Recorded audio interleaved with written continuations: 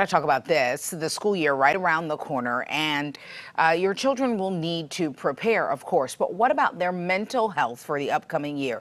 So much is different about this school year. I want to bring in licensed mental health counselor Cherise Johnson. She's live this morning to talk about this important issue. Good morning, Cherise. Good morning, Brigida.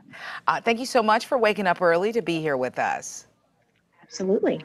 So let's talk about this because I feel like there's so much angst and stress surrounding Mhm. this school year than in years past just because of the time we're living in.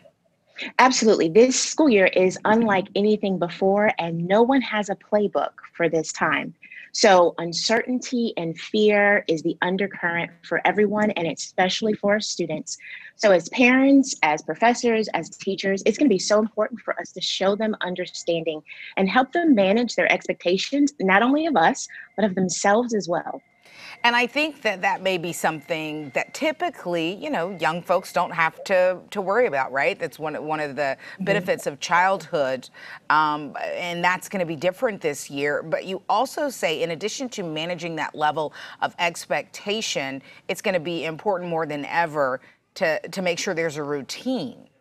Yes. So, a big part of how we anchor ourselves and find our sense of calm is through routine.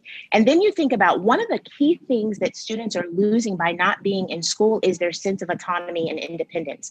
So, if we can keep routines and rituals that continue to help them feel like they have choice and they're gaining their independence versus losing it, it is absolutely going to help them feel better emotionally.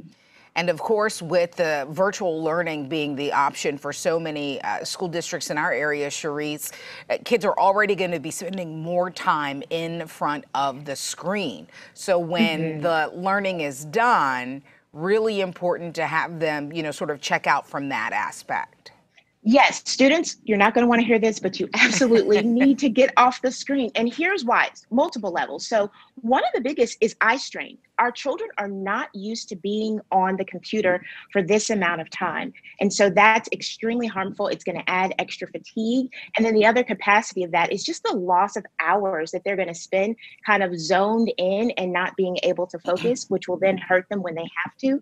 So, some kind of routine in place that says, even if it's just for a while, once school is ended, take a break, get outside, do something active, Mhm. but really step away from the screen. Yeah, that's going to be so important. And one of my girlfriends right now, what she's sort of agonizing over is how to have like safe interactions with, Mhm. a friend of my godson's because she talks about how he misses that. So you were saying consider forming what's called social pods with neighbors or families. Absolutely. That's a great way in a safe and appropriate manner for you to make sure that your kids continue to get some interaction, as well as it gives them something to look for. So, one of the most difficult parts now about being inside is all we're doing is looking at the same walls, and our kids need to be excited about something. So, get a few families that maybe have kids in similar ages that are either in your neighborhood or your school. Get together on a consistent basis and do different activities with them so that they can enjoy it and feel like they're still getting that part of the social interaction that they miss so much. Is there anything else that you wanted to add? Because I feel like, just like with adults, we need to dial it up in terms Yeah. of our mental health. Uh, it's going to be important for our kids too. Mhm. Well, a couple of things. One, as parents, we have to make sure that we're giving them the space to feel the way they feel. A lot of times we think we're being helpful by cutting off what they're saying and telling them, oh, it's going to be okay, and just being on the bright side. So let them be upset and then hold hope side by side is one thing. Second, we need to kind of mirror what they're experiencing, but manage an appropriate way. How do you navigate through a really difficult time when they're disappointed? How do you continue to find purpose is essential, but really staying checked in with them. And then for those high school and college students, please don't let them fly under the radar. They're at an Mhm. age where they would typically be in their room for a significant period of time. But some recent research, as early as yesterday, is showing that their level of suicidal ideation and thoughts and depression and anxiety are skyrocketing. Wow. So much to Yeah. consider for this upcoming school year.